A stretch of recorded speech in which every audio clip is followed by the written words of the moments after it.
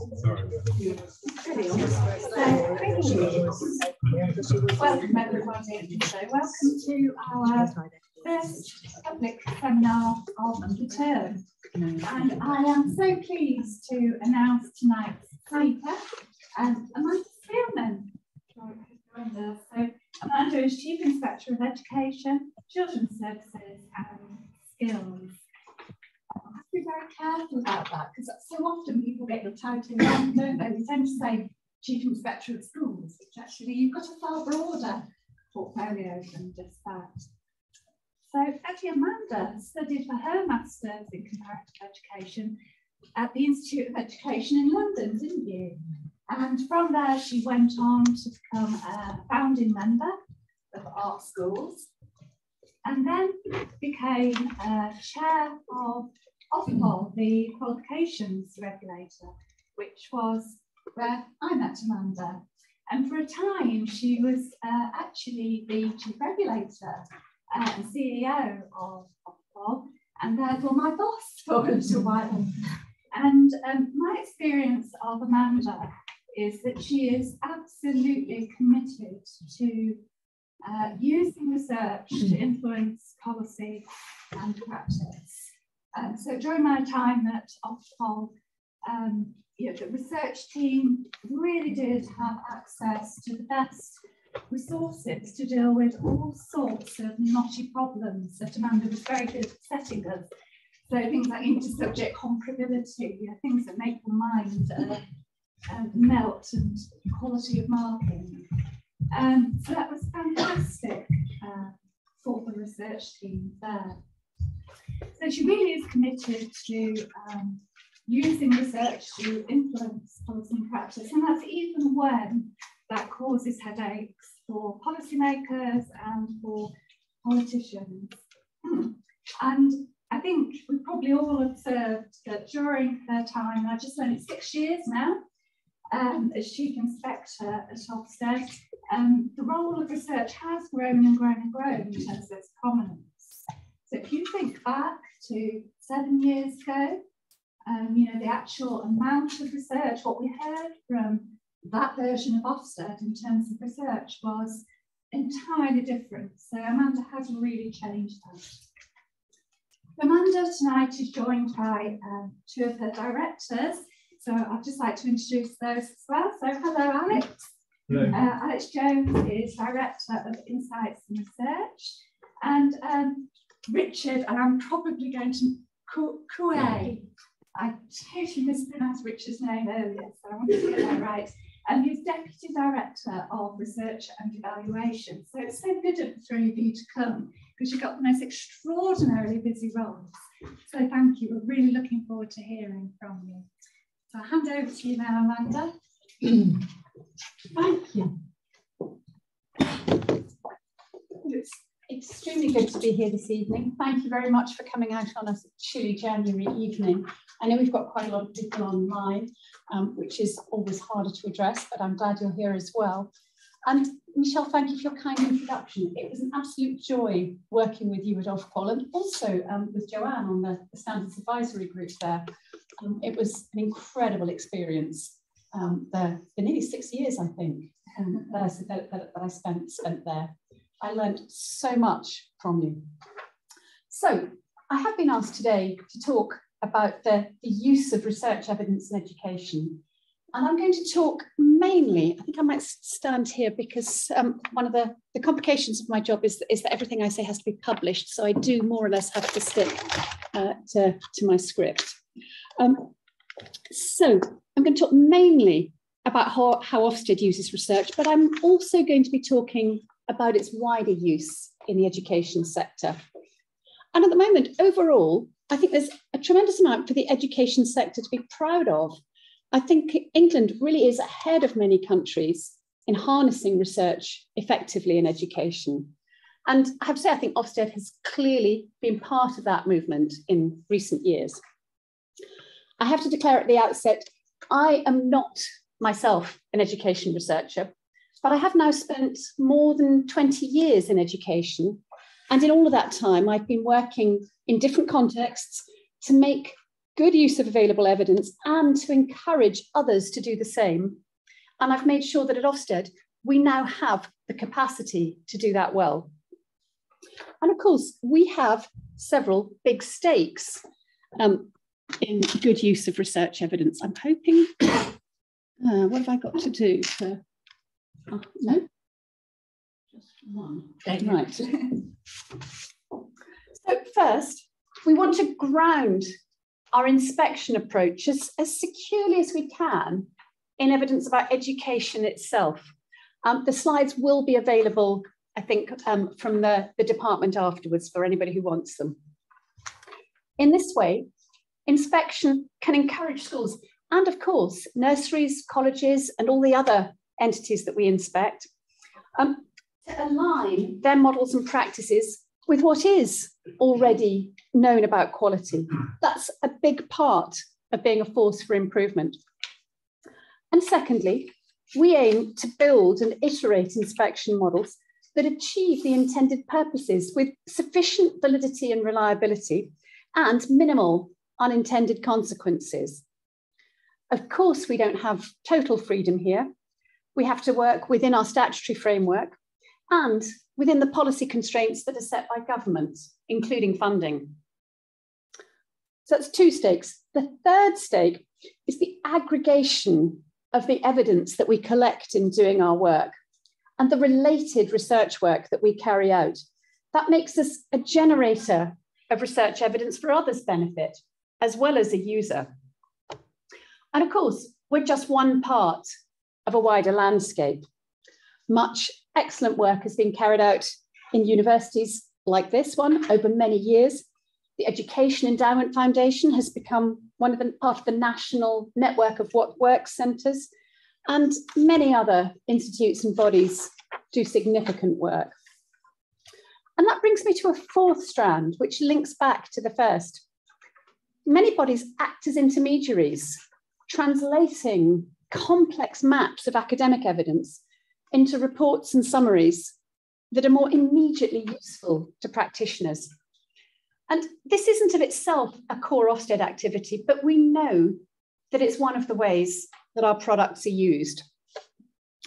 For instance, over the last 2 years, we've drawn up and published a series of curriculum reviews. These offer a researched conception of what we consider to be a high quality education by subject and by phase. They help to translate our researched framework into subjects and phases, and they provide a platform for inspector training in judging curriculum quality. And of course, if we are to be consistent as an inspectorate, we must have a shared conception of what constitutes quality. If you ask people to judge quality in the absence of a clear corporate statement, they will inevitably bring their own views to bear. And of course, individual views will always vary to some extent. But we also know that schools draw extensively on these reviews to develop their curriculums. They've been downloaded hundreds of thousands of times. And I believe this shows a tremendous appetite for engagement with educational researchers, as well as an understandable desire to gain some insight into Ofsted's approach. But of course, there is no comprehensive and definitive version of educational truth. There's much that is well established, but much that is not. New evidence and insights can cast doubt on or discredit previously accepted wisdom. I'll come back to the difficulties this creates a bit later. But children's lives cannot be put on hold. So neither schools nor we can down tools to wait for a pot of fairy gold at the end of an evidential rainbow. We must work with what's available and with what's most relevant to our work, while recognising that we will always have to iterate in the light of new developments. And I think this is a good moment to explain just a little bit more about Ofsted. In many ways, we operate as you would expect. The principles of good inspection and regulation are straightforward: proportionality, accountability, consistency, transparency, and targeting. These are the Hampton principles, and they're deeply embedded in our frameworks and handbooks. So how does an inspectorate work? I think we operate to a fairly standard model. So our frameworks and handbooks, these are the policy instruments. They're powerful levers on the education sector, and they exert influence long before an inspector comes through the door. The inspection process itself is designed around professional dialogue. It's intended to help schools improve. And our post-inspection surveys do find that in most cases, it does. At the end of most inspections, we make judgments for overall effectiveness and for several component judgments. They give parents, responsible bodies, and government a clear statement about the overall performance of the institution. And we also publish inspection reports describing what's being done well and what needs to improve.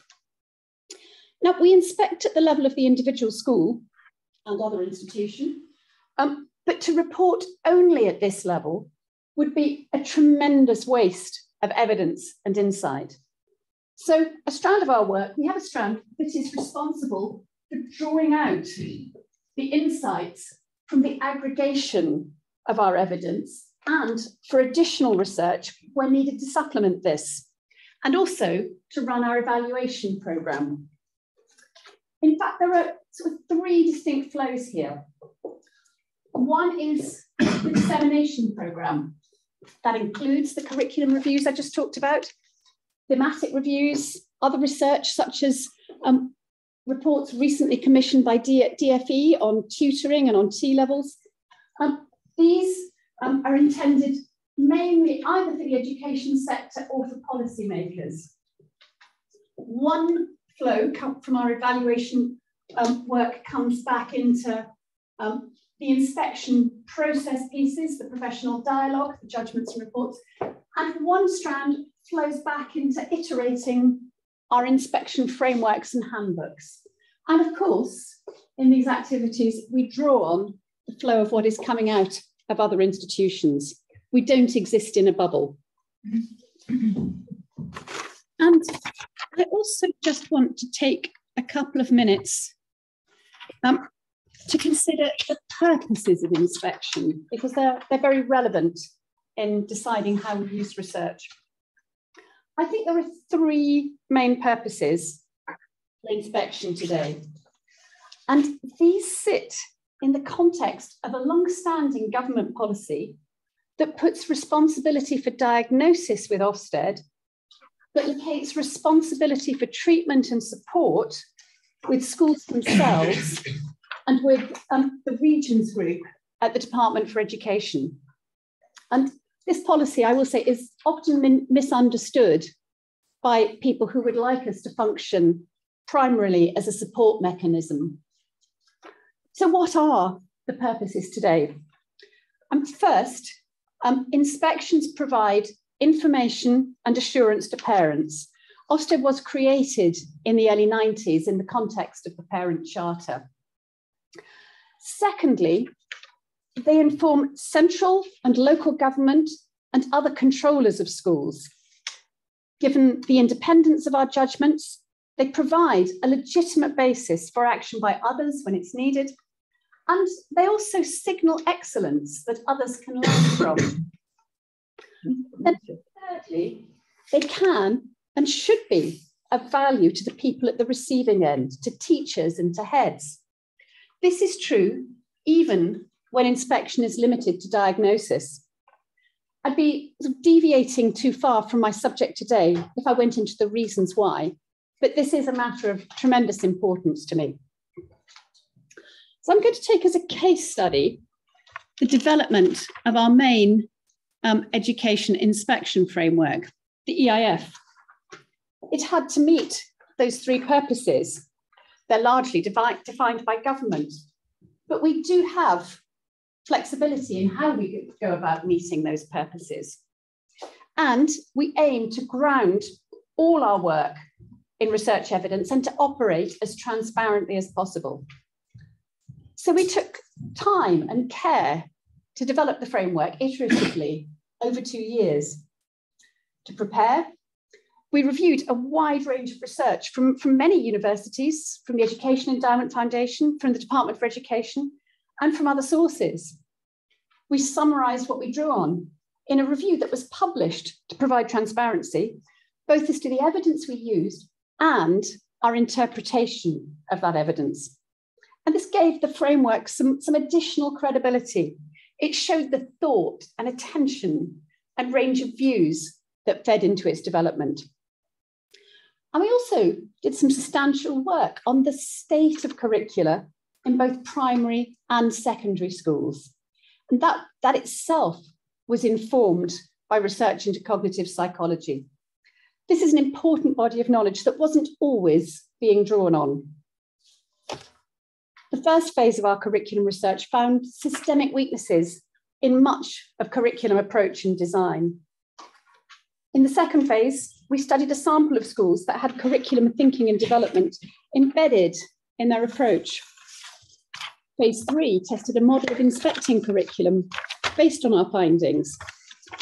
This confirmed much of what we'd found in the first 2 phases and also allowed us to explore some potential curriculum indicators, some evidence collection methods, and also the practical limitations of inspections. And we were also able to test our ability to discern strength from weakness in curriculum development and application.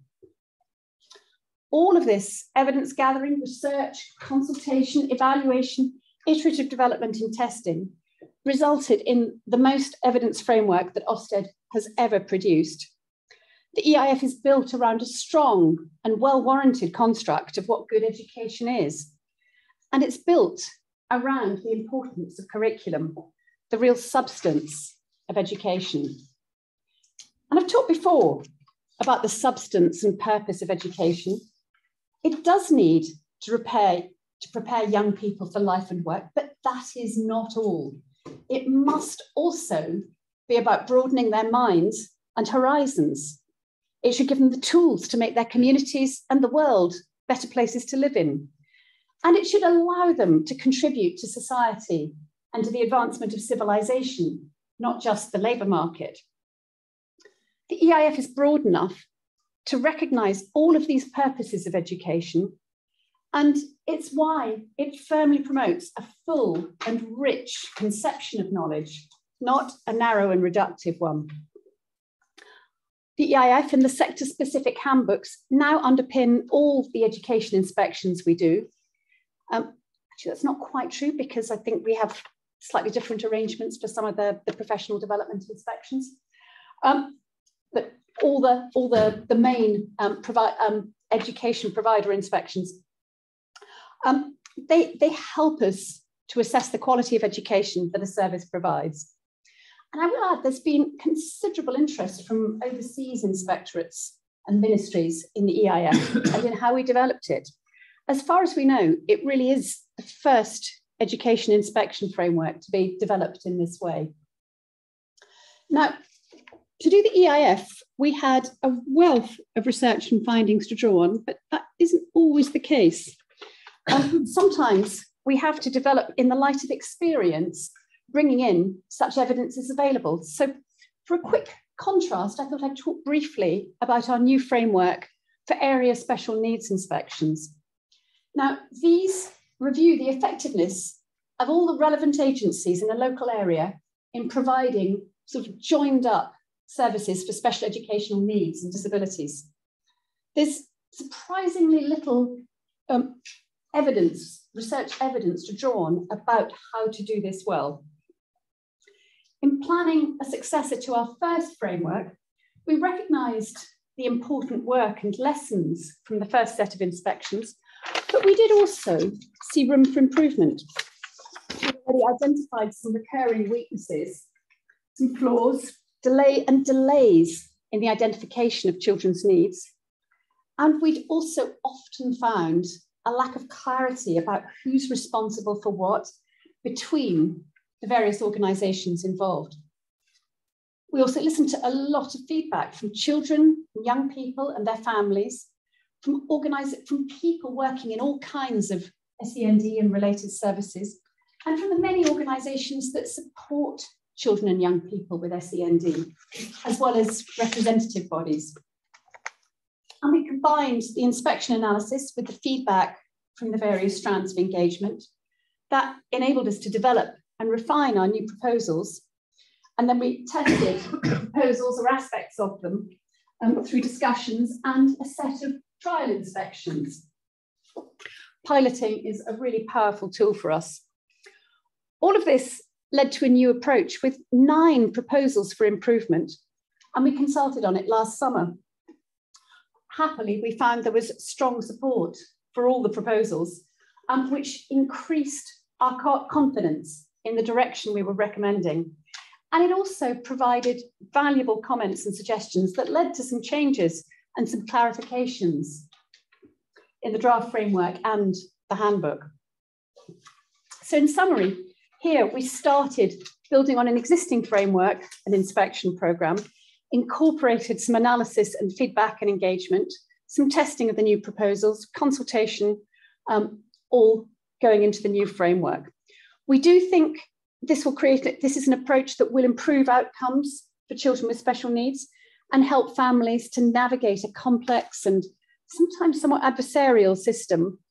And we hope it will strengthen accountability by clarifying where responsibility for improvement lies. I think it's a good example of how to develop an inspection framework in a less evidence-rich environment. Second strand is evaluation. These case studies illustrate how we draw on established research and generate research to design our models. That was the first box, if you remember, in the model of the inspectorate, in the light of both well-developed and underdeveloped bodies of research. But we also need to know whether our frameworks and methodologies are being implemented as intended and having the effects that we expect. We therefore have a programme of evaluation work. When we do this, we're making a contribution to the body of professional knowledge about inspection. But significantly for us, the evaluation work completes a positive feedback loop. We harness the findings and then use them in refining our processes, our handbooks, and our frameworks. One important example of how we evaluate is using research methods to establish how reliable inspections are. Our frameworks and handbooks clearly outline what we focus on in inspection and what we consider to be of high quality. So inspector judgment is from the very start focused on a construct that's transparent to all through our handbooks. Our inspectors are there to apply the framework, not to apply their own individual idea of what good looks like. But beyond our routine quality assurance activities, we've conducted reliability studies on inspector judgment inter-rater reliability. In other words, do 2 inspectors come to the same judgment? We saw high levels of agreement in the results. Taken together, our quality assurance work and reliability studies all feed back into the continuing development of our frameworks and handbooks. I want to talk a bit more actually about the concept of consistency of inspection judgments. Those of you who like Michelle Meadows and Joanne Baird, experts in educational assessment, will immediately recognise the issue of reliability with all its counterintuitive complexities. School inspection is, of course, a process of human judgment. It complements various other measurement processes, including exams and testing, and also many other kinds of measurements, such as attendance reporting. Judgments of overall effectiveness are composite judgments reflecting many aspects of performance. Now, the reliability of human judgment processes has been studied in contexts in and beyond education. Michelle's 2005 review of the literature on marking reliability was something I read early in my time at Ofqual and gave me really valuable insight into the strengths and limitations of human judgment. For me, there are two particularly important lessons that come from that literature. First, that perfect reliability is unlikely to be achievable. And secondly, that improving reliability often comes at the price of sacrificing some validity. The narrower the construct you choose to assess, the more precisely you can assess it, at least in theory. But the narrower the construct, the less valuable the assessment is likely to be in practice. And as you all know, national expectations of schools and other education institutions are broad. There is a democratic consensus that compulsory education should extend far beyond minimum competence in maths and literacy, that it should encompass wider personal development on many fronts, as well as academic study, and that schools should have responsibilities for safeguarding children. This means that the overall effectiveness that we are required to judge is, and is likely to remain, a broad construct. The corollary of this is that so-called perfect reliability is not achievable. We accept this in many other areas of life, though perhaps without pausing to think a great deal about it. Driving test examiners, judges passing sentences in court, judges in an Olympic sporting event. I'm sure you can think of other examples where we accept that there will be some level of human variation. The Eurovision Song Contest is perhaps an example where the divergence between markers is so extreme to suggest that they may not all be assessing the same construct. And in fact, one of the reasons that inspection continues to exist is precisely because we all recognise that data measures alone cannot carry the entire weight of measuring education quality. And there can be unintended consequences of putting too much weight on data outcomes alone. There can be unhealthy backwash for children and adults alike. So looking under the bonnet at how outcomes are being achieved has real value. There will also, therefore, always be a degree of variability that cannot be engineered out of inspection, and where we could do more harm than good if we tried. But of course, we take consistency very seriously. We design the framework with great care to be clear and structured and unambiguous. We design inspection processes with great care. We put a great deal of effort into recruiting and training our inspectors when they join in their early months and throughout their time with us. We have many quality assurance processes covering all aspects of the process and also our reporting. And we have many sources of feedback: post-inspection surveys, complaints, our evaluation work, as well as regular interaction with sector representative bodies. All of this is used to keep on improving our work.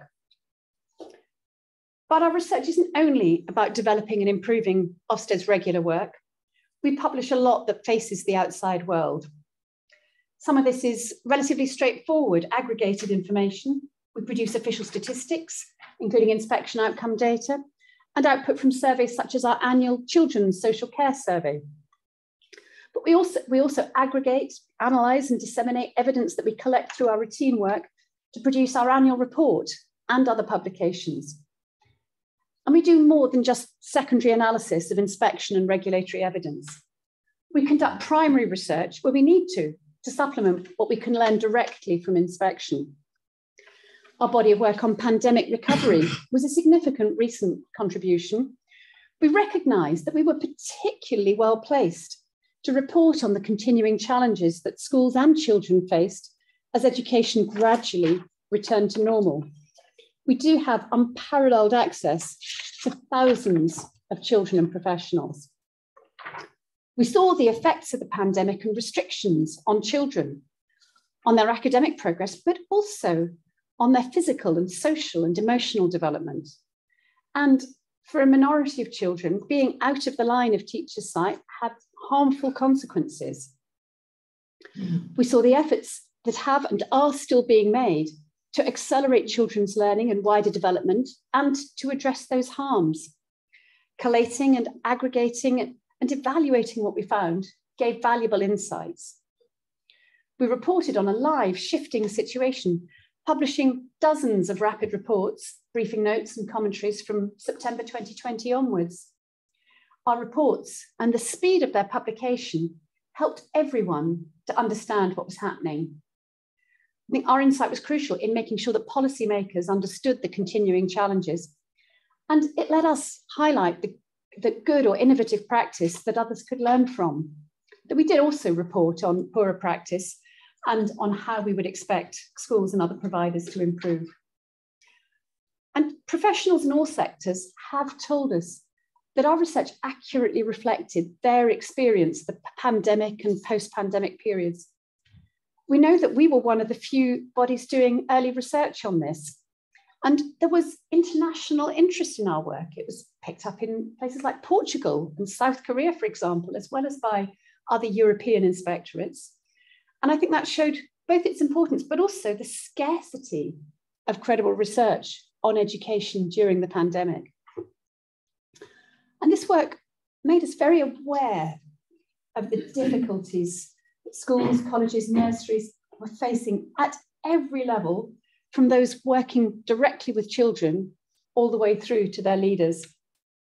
And it also gave us a strong basis for our decision to return to inspection, confident that we had the right level of understanding of the continuing challenges. It helped us to frame the right expectations, suitably high, but still realistic. We wanted to see high ambition and support to help children make up for lost time, but our judgments needed to be fair in this context. And it's worth noting that the flexibility designed into the EIF allowed us to do this within the existing framework. The previous framework would not have been able to adapt in the same way. We would have needed a new temporary framework, something that professionals in the sector clearly told us they did not want. The sector had spent time contributing to the development of EIF and then in understanding and embedding it. Sector feedback really was very clearly in favour of sticking with the framework suitably applied.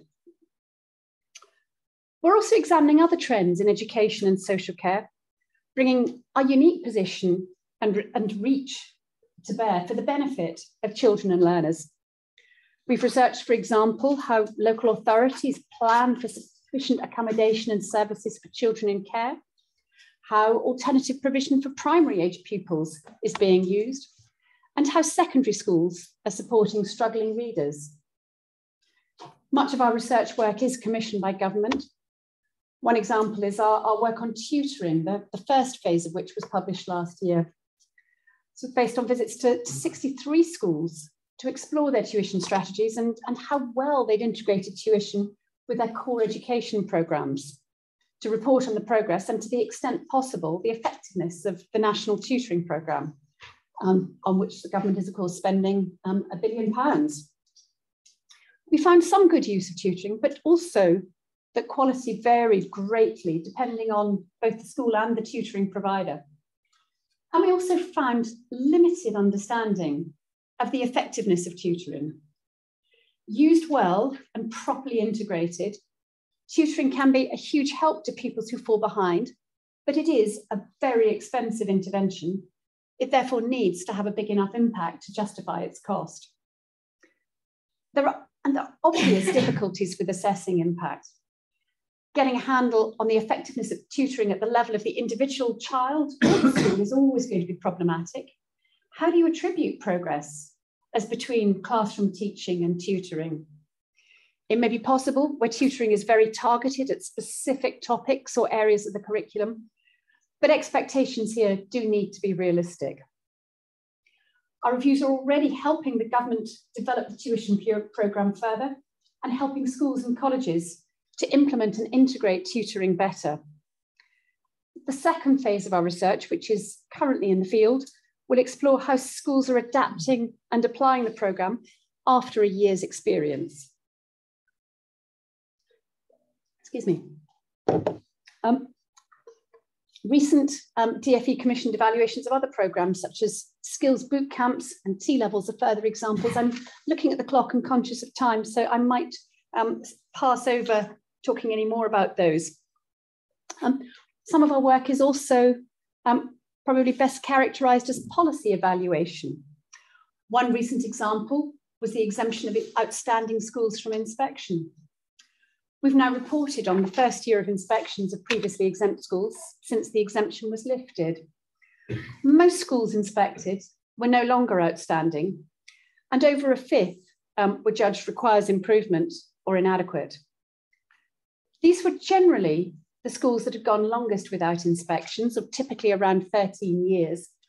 And we've also set a somewhat higher bar for the outstanding grade in EIF, so no one should overinterpret this data. But nevertheless, we can now see that the policy expectation of continuing improvement in the absence of inspection was not realised.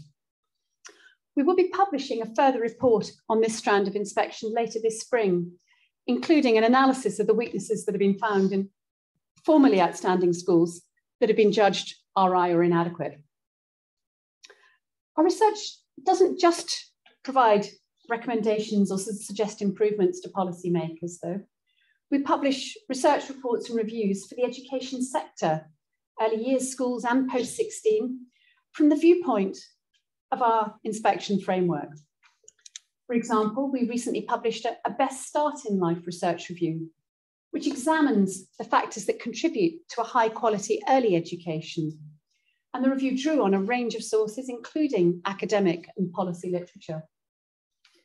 That was the first in a series of reports on early education. We identified some of the features that high quality early years curriculum and pedagogy may have. What were those features?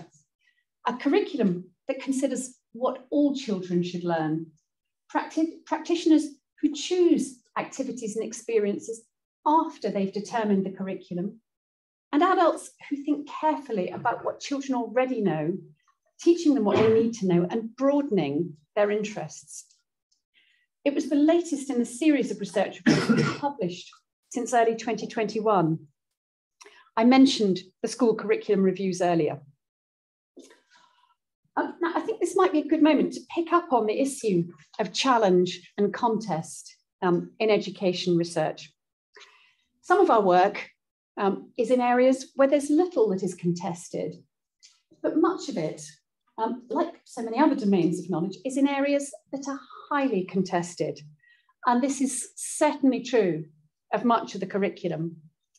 I can remember a previous Ofqual research director, Michel's predecessor, a man with a very long memory, telling me that in successive rounds of qualification reform, the two subjects that have always been the hardest to finalise have been religious studies and mathematics, where the divergence of views among academic subject experts is especially, perhaps surprisingly to those who aren't in the mathematics world, particularly wide. I also remember hearing that in the most recent round of reforms, disagreement between members in another subject expert group was so profound that tears were shed in a group meeting. It is therefore entirely unsurprising that our work in these areas attracts hostility from some quarters. I think this tends to reflect those wider continuing disputes. As we said in the principles paper, which we published ahead of the curriculum reviews, educational research is contestable and contested, and so are documents such as these research reviews. Therefore, we are sharing our thinking with subject communities so that we can get input from the broader subject community. We hope that publishing our evidence base for how we've developed our understanding of subject quality will provide insight, both on what evidence we've used and on how we've interpreted that evidence when creating research criteria for our subject reports. Each curriculum review collates relevant research evidence, but they are not intended to be all-embracing papers covering the entirety of academic thought on a subject. That's not our job, and it wouldn't be a responsible use of our time and resources. Instead, their primary purpose is to lay out the evidence base for the kind of subject education that our frameworks reward as high quality. They give a broad foundation for the judgments that we make. while it's not their primary purpose, we do also hope that they will help subject leaders in their curriculum planning. The reviews are not narrowly prescriptive, but offer what appear to be reliable general principles that schools can then apply intelligently. They're also not overly restrictive. Each review lays out only the possible features of high quality education without claiming that these are the only features. The enormous popularity with schools of both the reports and the related webinars that we offer is, I think, an encouraging indicator that they are indeed helpful. And we've also heard how helpful schools have found having reviews across the set of subjects. Schools are really appreciating the exploration of the nature of a high quality curriculum across subjects, including in computing, PE, music, and so on. And the reviews fill a vacuum because in some subjects, curriculum, as opposed to pedagogical approaches, hasn't been a significant focus of other work. Subject and senior leaders regularly share their appreciation of our work, which gives them guidance across a range of subjects. And of course, this will in turn contribute to improving the quality of education and raising standards for all children. In exploring the place and function of research evidence in education policy and practice, it's also interesting to reflect on how the sectors we inspect themselves use research. On the one hand, there's a very positive picture with much to be optimistic about. We know that many teachers see being reflective practitioners and research in practice as part of their professional identity. Teachers and other practitioners draw on EEF toolkits and summaries, for example, and apply them in their everyday practice. All of this is helping to eliminate some of the perhaps fashionable fads and follies of the past. Twinned with our focus on subject education in the EIF, there's also been a renewed interest in subject-based research. This development in particular really helpfully bridges academic departments within universities with classroom subject teaching in different phases of education. And teachers write about these things, blog about them, and exchange their knowledge at practitioner conferences, such as Research Ed. And the aroma of that interest has drifted upwards, out of the classroom to school leaders, who, because of their leadership of the curriculum, are developing their subject research knowledge about how best to sustain and develop school subjects. In this way, I think we've contributed to an intellectual resurgence in school leadership. And I think this really is a tremendous thing to awaken intellectual curiosity at all levels of educational institutions. But on the other hand, this does bring complexity. As you all know, navigating research is not without its difficulties. The sheer range of research and evidence in a domain as large as education is daunting. Some research is not empirical, other kinds of research are, using qualitative and quantitative methods. Discerning strength, weakness, relevance, and applicability in research requires professional judgment. And without this, the cargo cults and lethal mutations can emerge. What I do think would be helpful now is a clearer sort of overall architecture that recognises and values all the parts of the system that generate educational research and evidence, including the entities that are translating research into usable products for practitioners and the tools to navigate it. And it would also, I think, be helpful to have a clearer sort of medium-term focus on building consensus through research. Now, this evening, I've concentrated mainly on how Ofsted uses research. What I really wanted to make clear was that research isn't just one part of what we do, it's a part of everything that we do. It informs our day-to-day work, our frameworks and handbooks, and our overall approach. It helps us sort of strive to be better and to inspire improvement in the sectors we work in. And it lets us share what we know with government and with practitioners so that they can all make informed decisions. And I I hope that you'll take this talk and our wider approach as showing how much we value the work that happens in this and in many other universities here and abroad, as well as in smaller specialist institutions. I believe that you and the whole education sector benefit from this renewed intellectual energy, which is being harnessed so constructively in so many places. I'm fortunate to have been in positions over the last 20 years where I've been able to promote this very healthy development. And with that, I'm going to finish and say that I'm very happy to take questions. I've brought along my two colleagues who Michelle has already introduced. I will say that Richard, as well as being the Deputy Director for Research and Evaluation, is also the religious education lead in our curriculum unit and was the author of our RE curriculum review. Thank you very much. Thank you.